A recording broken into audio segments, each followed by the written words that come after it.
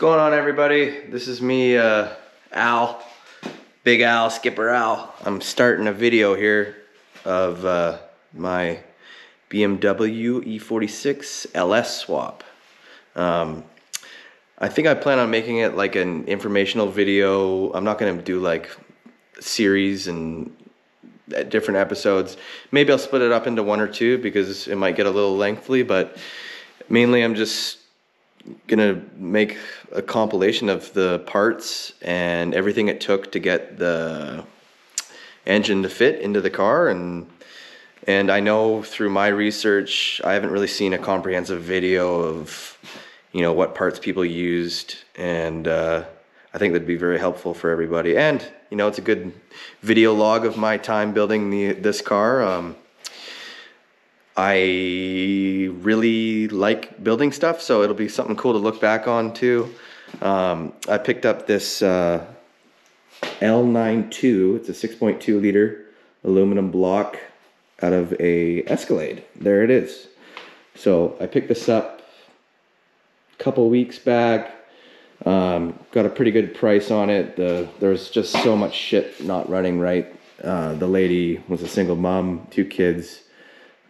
She needed to get into something a little bit safer, and this thing's just fucked. So anyways, I picked it up for roughly $3K, and I've already sold a bunch of parts off it. I can't wait to get this fucking thing out of my life and make some more room in the shop for fun things. But yeah, anyways, motor's pulled, got good compression.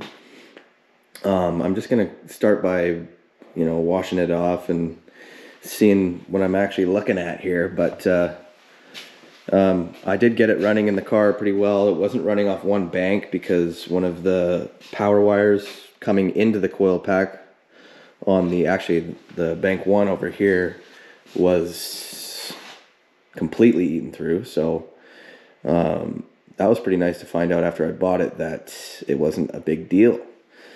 I mean, we'll see what happens when we get a look inside the engine, but I got it running and it runs good, and just kind of started pulling all the accessories off, and yeah, just gonna start a nice little video here, and I'm looking forward to getting some good footage. And I got a few parts on order already. I ordered an LS3 intake, like a fast intake. I ordered the fuel rails for it. I also ordered CX racing headers.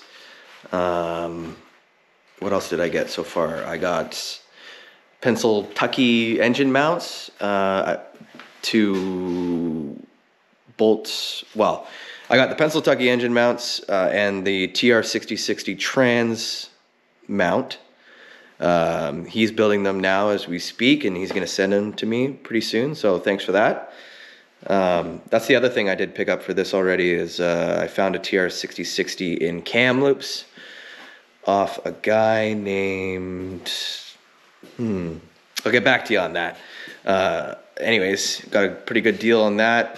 Obviously, I haven't seen it yet because it's in cam loop, so we'll hope it was a good deal. But anyways, I only have a few more big ticket items to order. I'm going to go with the Terminator X. What else do I have to get? I have to get a rad. I have to get an oil pan. I'm going to get a Holley oil pan. The engine mounts this guy builds, his name is Alex, also another Al, pretty cool guy. Pairs up nicely apparently with the CX headers and a Holley 302-1 oil pan. So got to order that. What else? I think that's pretty much it. I mean, there's going to be a lot of stuff, but those are the big ticket items. You know, it's going to be more money than I want to spend, but you know, life's short, so why not have the things that you like, right? I have liquidated some things to help with this project. Like I said, I basically got this engine for, actually, I'll make money on this, so I got a free engine out of it. But I sold some other things. I sold my 8-wheel Argo. I sold some old coils I had for the 240. But yeah, even with all that said, it's probably going to be $6 or $7 grand out of pocket for this. Plus, I'm going to put a big sloppy cam in her, and yeah, it'll be expensive, but it'll be worth it because because displacement, baby. Yeah, anyway, so this is my little intro to the video, and I hope you guys enjoy.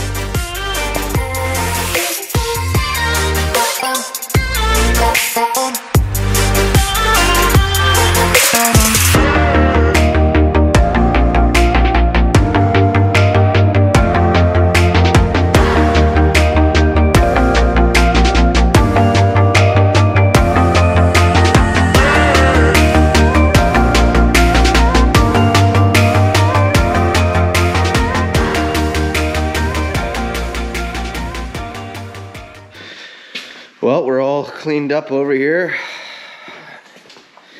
If anybody's wondering how long it takes to clean a motor to 80%, I mean, I didn't do the best job, but about 2 beers and 3 smokes later, she's pretty clean. I also had 4 broken exhaust manifold studs, or bolts I guess they are in these. 4 broken. 3 of them were broken pretty nicely. I was able just to get the vice grips on them, but one of them was broken off inside, and as you can see here, I had to do a little welding, and surprisingly, she just fucking, everything came out. No hassle, no drilling, no bullshit. So, happy about that. And now that it's somewhat clean, I'm gonna take it to the machine shop, and that'll be our next step. Heads will come off, take a look internally on the engine, and yeah, anyways, another step towards more HPs, baby.